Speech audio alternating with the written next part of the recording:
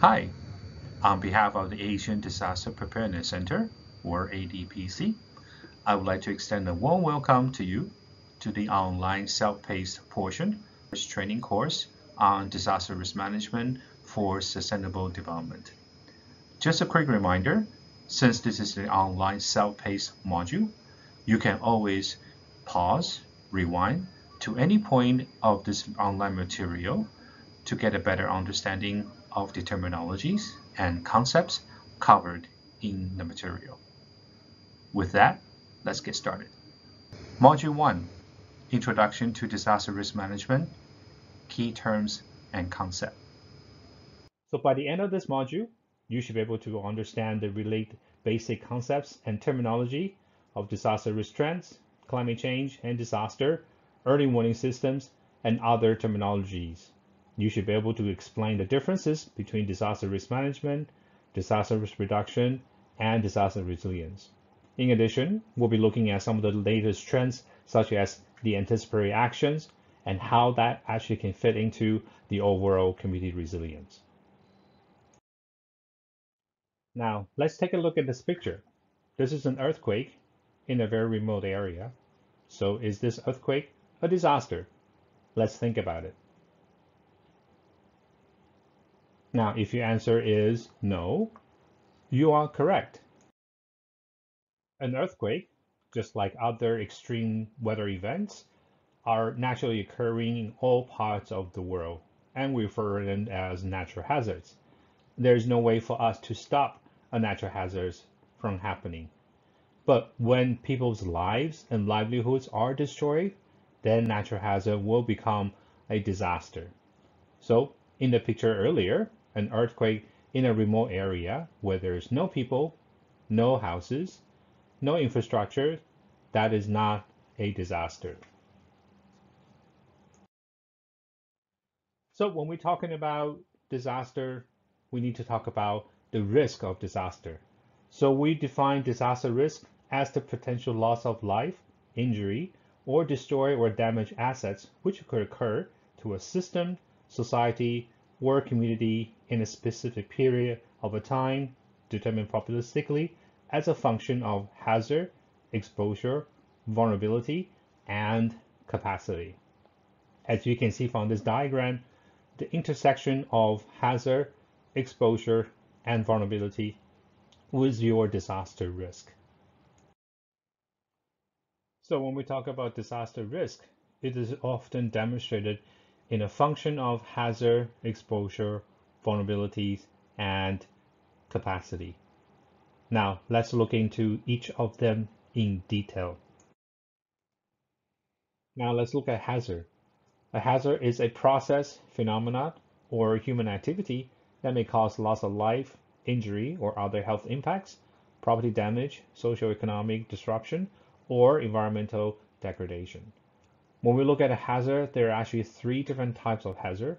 Natural hazards, these are naturally formed phenomena just like a storm or typhoon, or anthropogenic, which basically a man-made, or a social natural, which is a combination of natural and anthropogenic hazards.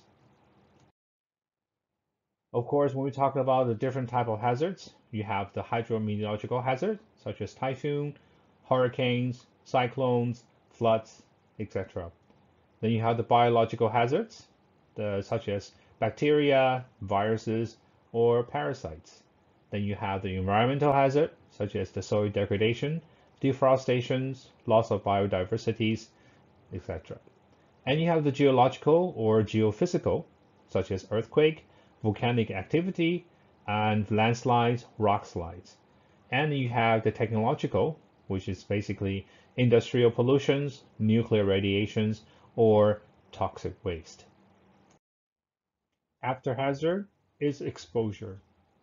Exposure actually means people, property, systems, or other elements present in hazard zones that are thereby subject to potential losses.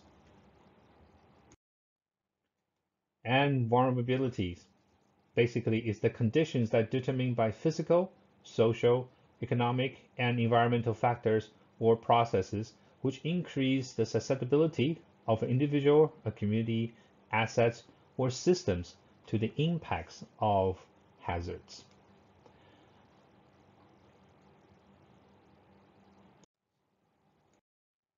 And the last component of the disaster risk function is capacity.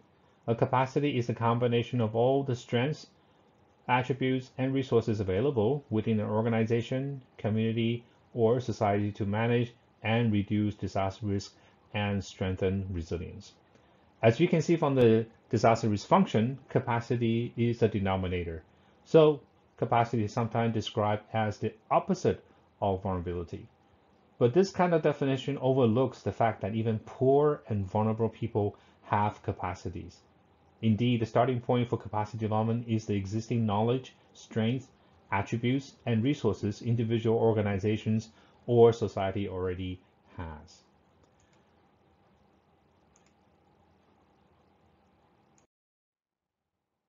So there are actually 4 types of vulnerability and capacity: social, economic, physical, and environment. Social vulnerability and capacity. Social vulnerability refers to the potential negative effects on community caused by external stresses on human health, disruptions in the availability of services, or damage to the built environment. These stresses may be a result of disasters or human-induced change. Some population may be more susceptible to harm due to factors such as age, income, education level, and other socioeconomic factors. A great example of social vulnerability is access to healthcare between low-income and high-income communities. A great example of social capacity is education. If people are educated and is more aware of disaster risks and the potential impact, they will be better prepared. Economic vulnerabilities and capacity. Economic vulnerability in the context of disasters refer to the susceptibility of economy, be at the individual, community, or national level, to suffer damage and loss in the face of a disaster. This vulnerability is primarily determined by economic resilience or its capacity to absorb shocks and recover from them. Example of this is a coastal community that relies heavily on tourism, and when there is a storm or typhoon, that will certainly have a greater impact to them. For economic capacity, we can look at insurance as a great example of such capacity, or government-sponsored funding or responses to disaster is another great example of economic capacity. Physical vulnerabilities and capacity. Physical vulnerability to disaster pertains to the potential for physical damage to buildings, infrastructure, and natural environments due to an event.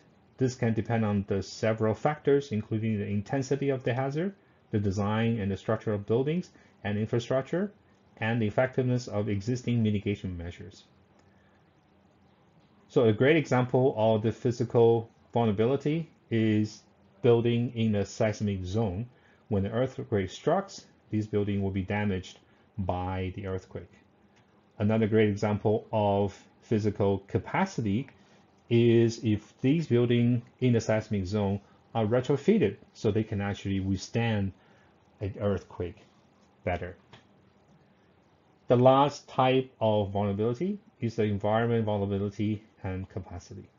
Environmental vulnerability refers to the susceptibility of a natural environment to damage and degradation as a result of natural or man-made disasters. They can significantly disrupt ecosystems, leading to loss of biodiversity, soil erosion, water and air pollutions. A good example of this is when we have a soil degradations in a coastal zone. And a great example of the environmental capacity is looking at planting mangroves that can actually protect the coastal area from erosions.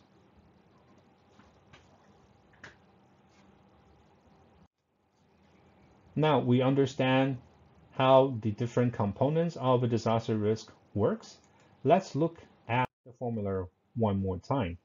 So in order to reduce the disaster risk, we have to somehow increase the capacity, at the same time decrease the vulnerability exposure as we cannot change natural hazards, we cannot prevent natural hazard from occurring.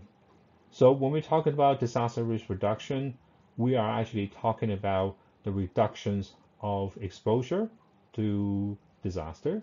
We are talking about the reduction of vulnerability to disasters. At the same time, we're talking about increased capacity to manage and to cope a disaster.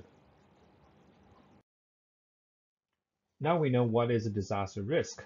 Let's look at disaster risk management. Now, this is a famous diagram that actually illustrates the different phases in the disaster risk management cycle. Before we get into that, let's look at that. What is disaster risk management?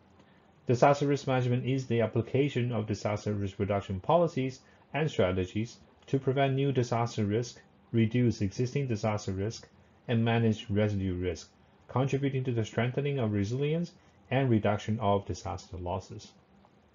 So from the diagram that you can see, there are 4 different phases in the disaster risk management cycle.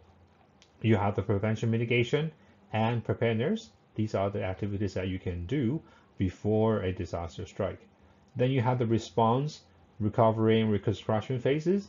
These are the activities that you do immediately or right after a disaster event. So when we're looking at the pre-disaster phases, these include mitigation or prevention and preparedness. As you can see, we usually don't like to use the word prevention because that can actually give you a false hope that you can actually prevent a natural hazard from happening. So that's why we usually focus a bit more on mitigations rather than looking at prevention. So when we look at mitigation, that can actually be divided into 2 different types of measures, structure and non-structure, to minimize the risk of disasters on a long-term basis. When we talk about preparedness, these are the activities and measures taken in advance for an effective response to the impact of disasters. As I mentioned earlier, there were 2 different types of mitigation measure. You have the structural and non-structural. So for structural mitigation measure, we usually talk about dams, we talk about the flood levees, we talk about the ocean wave barriers, earthquake-resistant constructions, and of course, with disability in mind, accessible evacuation shelters and routes that are able to be used by persons with disabilities.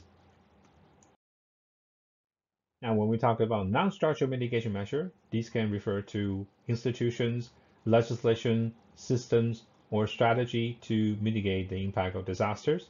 This can also mean land use planning and their enforcement, research and risk assessments, understanding the potential impact, and information and public awareness, and most importantly, culture of safety. When we're talking about preparedness, if you look from this picture, that person is able to put out the fire with a modern equipment. Or it means that they have the training and the necessary equipment for them to actually be prepared for a fire. So when we're talking about preparedness, we usually refers to the various different activities that is related to food, shelter, and health. And the preparedness can be applied not only to our lives, but it can also apply to our livelihood. That also include livestock and agricultural products. It can also talk about security.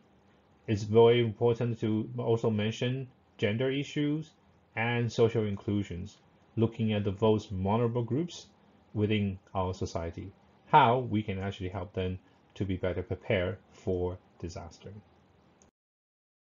And there are some activities that is exclusive for certain type of hazards. For example, flood preparedness. You need to have shelter in place. You need to have a risk map. You need to have early warning systems in place to warn the incoming flood. And you need to have an understanding of the vulnerable groups, such as the elderly, the young, the disabled, how to help them evacuate during a flood event. Same applies for earthquake landslide, and fire. They are very unique activities and preparedness measures that specifically address to those hazards. Now let's look at the post-disaster phase, and this includes response, recovery, and reconstruction. Response means the actions taken directly before, during, or in immediately aftermath of a disaster. This could be dispatching a search and rescue team to stop piling of relief supplies right before disaster strikes, and looking at how the community research and response team can help the local communities in the first 24 to 48 hours of a disaster. On the recovery and reconstruction, this means the process of maintaining or reestablishing vital infrastructure and systems following a disaster or human-induced disasters. These are usually long-term and requires a large amount of resources for you to rebuild, reconstruct the society after a disaster. So the cost for recovery is more expensive and painful than the cost for preparedness. So that's why it is always very important to be better prepared than to pay for the response and the recovery after a disaster strike. So earlier we mentioned the disaster risk management. It actually used the word disaster risk reduction, or DRR. So what is disaster risk reduction? Disaster risk reduction is aimed at preventing new and reducing existing disaster risk and managing residue risk, all of which contribute to the strengthening resilience and therefore to the achievement of sustainable development. So simply put, the disaster risk reduction is looking at policies and strategies, is looking at plans and programs, is looking at community-based disaster risk reduction, and is looking at public-private partnership to prevent and to reduce disaster risk. So going back to the formula earlier, when you have an increased capacity, that also means a reduced vulnerability, and you will have a reduced disaster risk, and that will actually lead you to have less damage and less losses. And this is probably the word that you have heard a lot recently. It's called resilience. So resilience is the ability of a system, community, or society exposed to hazard to resist, to absorb, to accommodate, to adapt to transform, and recover from the effects of a hazard in a timely and efficient manner. This including through the preservation and restoration of its essential basic structures and functions through risk management. So now you understand the definition of a disaster risk management, disaster risk reduction, and disaster resilience. So why do we need to focus a bit more on the activities and the measures you can do before a disaster strike? Because cost.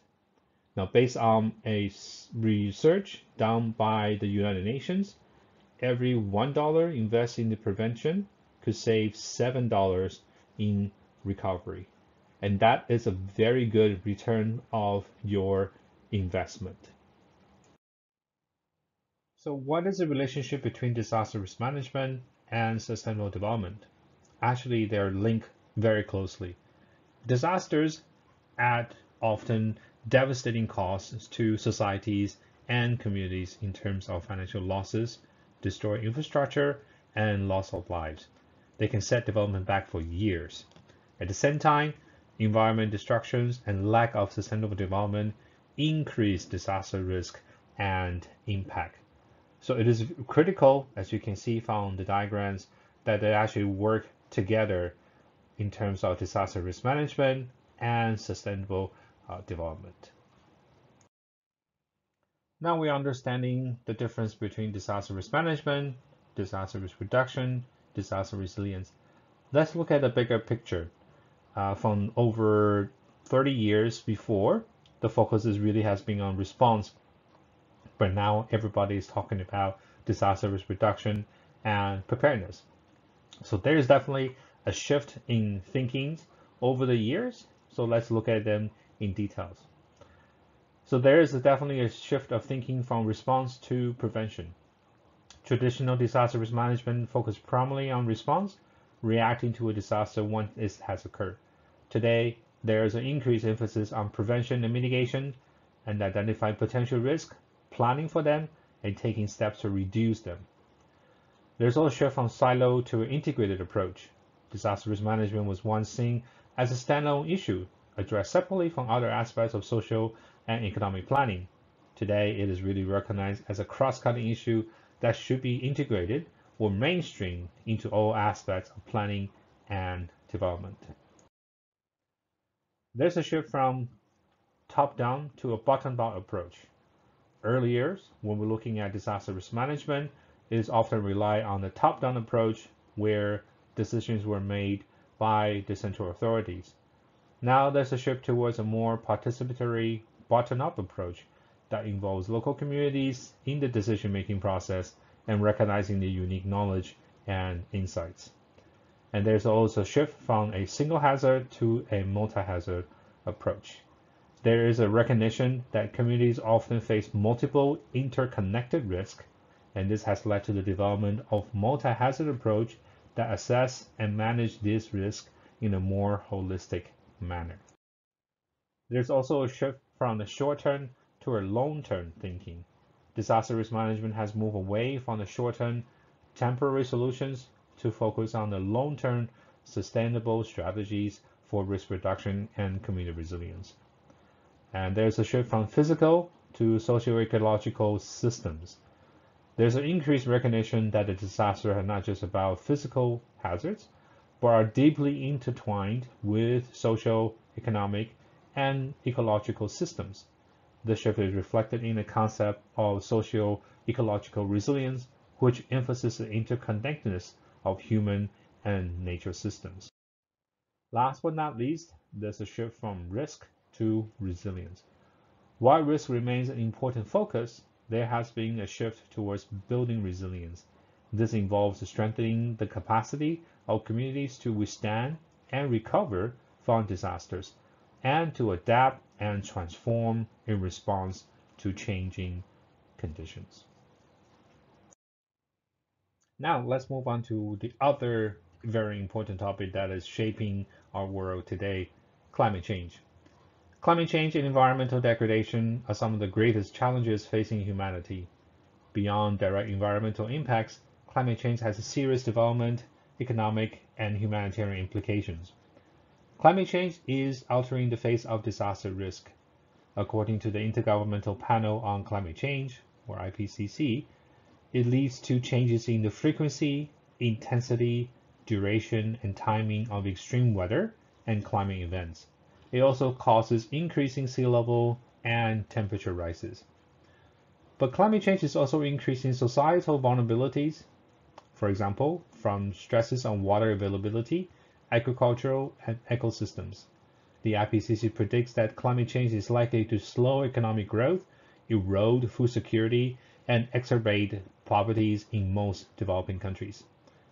For more than a decade, development and humanitarian practitioners have been advocating for an approach that integrates disaster risk reduction and climate change adaptation to build resilience in a sustainable way. Disasters and climate change both have similar consequences for people's lives. There is significant overlap between the problems that disaster risk reduction and climate change adaptations seek to address. Disaster risk reduction covers non-climate related disasters such as earthquake, but it also addresses climate-related disasters such as flood, droughts, cyclones, and storm surge. With climate change predicted to increase the frequency and/or intensity of climate-related hazards and effects, populations already exposed to those hazards and effects will be at greater risk. Population exposed to hazards may also experience stresses due to long-term changes in climate, For example, changes in seasonality, unpredictable rainfall, and sea level rise can affect livelihoods and health, making people more vulnerable to all types of shocks, events, and further changes.